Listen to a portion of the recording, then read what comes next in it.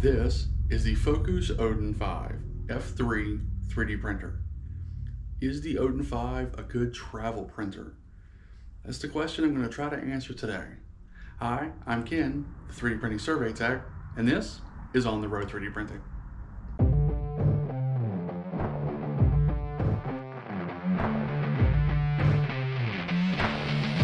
Waiting for satellites.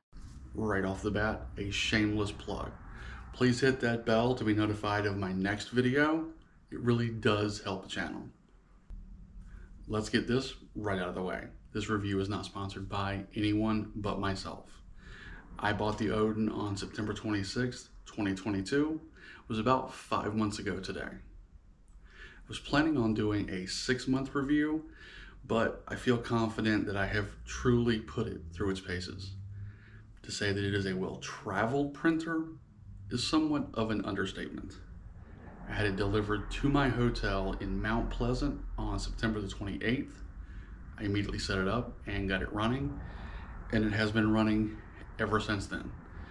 The setup was very easy and straightforward, and since then, it has been running pretty much consistently in 10 cities, in 5 states, having traveled over 7,287 miles.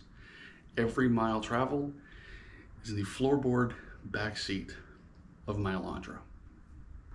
First, the facts about the printer. The Odin-5 is a direct drive FDM 3D printer with a build volume of 235 by 235 by 250 on Z or Z. To the best of my knowledge, this is the first folding 3D printer. It comes with all the regular goodies plus a couple of extras. Some extra rollers, a ribbon cable, nozzles, flush cutter, and of course some wrenches. In my opinion, the flush cutter and the wrenches are a little bit small, but that's just my opinion.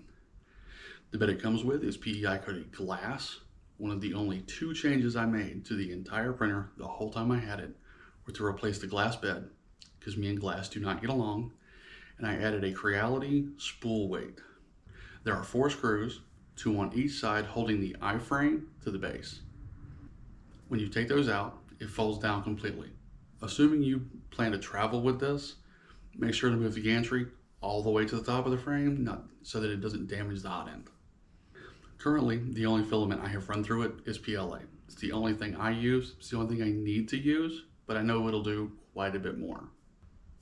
Now the pros. This thing is a beast, and I mean that. Since being with me, it has had to endure scorching heat and freezing temperatures in my car while waiting on me to get off. Some of those days were below 30 and some of those were above 100. Both of those are in Fahrenheit, by the way. It's been moved from hotel to hotel to home to hotel to hotel, and is still running great. I've only had to replace the nozzle twice, and one of those was after running an entire roll of glow in the dark, which tend to be very abrasive. The only issues I've really had while printing stem mainly from me not taking the time to properly dial in the settings, something I did truly always intend to do, just never seemed to have the time to do it. I know they're going to be somewhat hard to see, but I did print a whole bunch of test prints, and they came out perfect. I did all of these on the Odin. I printed some more on my Cobra, but they came out quite well and they all match up perfectly. There are some cons though. I wish there was a way to lock the frame to the base instead of just screwing in the bolts. It does take a little while to get that gantry at a perfect 90. Can be done, it's just not fast. I do worry a little bit about the ribbon cables, but so far they haven't really been a problem. I know other people have had problems with it. I didn't have any of those, and I had an extra one just in case. The only time it was a problem was when I bumped one while checking on a print. I actually bumped it and pulled it out of the hot end, but if you're careful, that really won't happen. Another con in my eyes is that there isn't a lever to help pull out the filament like my Cobra has and like every other printer I've owned before that has. I don't know why they chose not to go that route, but they didn't. Kind of wish they had have. It does have a filament in, filament out option. It does seem to work really well. I found it works better if you push the filament through and then have it back out, as it doesn't tend to get stuck quite as often. For me, having some type of an ABL and a non-adjustable bed would have been a time saver. When moving to a new hotel, I can have my Cobra set up and running in just about 5 minutes. I just plug it in, run a bed level, set my Z offset, and off it goes. Kind of wish that I had that with the Odin. Unfortunately, it does take quite a bit longer.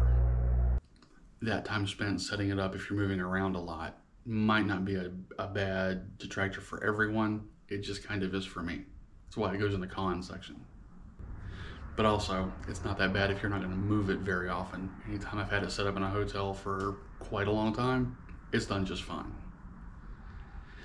The only other con that I found is the fact that the provided slicer, it's called the Fokoos slicer, is just a really old version of Cura. I wish they had used a much newer version, or preferably the current version. And I know that you can pull those settings into the current Cura, but for testing I wanted to go with what they gave me, and it's just a very, very old version of Cura. Now the conclusion. Do I think this makes a good travel printer? I do. I'm not only happy with it and the way it prints, I'm also pleasantly surprised at its ability to take a beating and keep on ticking. Granted, I'm not hitting it with hammers or anything, but I doubt that if you folded me up and I rode sideways in the back of an Elantra, I would fare as well as it did. Many of the changes I would like to see can be made on this printer, and some of them are on the Odin Smart. Although, as of this video, the Smart has not been publicly available to anybody but the Kickstarter backers, and it's been so long, I doubt it will ever be mass available. But who knows? If it does come out eventually, I will get it because I will want to test it out. In the end, it folds, it takes a decent beating, prints really well, and is overall a very good printer. It does suffer from some things, but overall, those are pretty much solvable. It's not only a good printer, it's a really good travel printer. And that ends my review of the Fokoos Odin-5 F3. To those of you that are still watching, I say thank you from the bottom of my heart. Watching your favorite creators' videos all the way to the end really does help drive engagement. Drop a comment with the printer that you want to see for my next round of reviews. And if you're not already, I highly recommend following me on TikTok, where I do a lot of more short form content and have a monthly giveaway.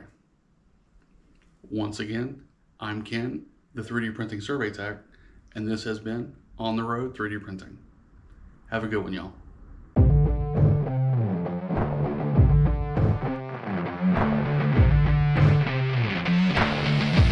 Observation stored.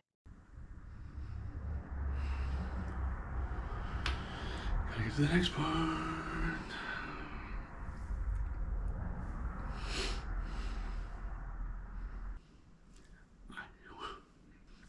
I don't like that.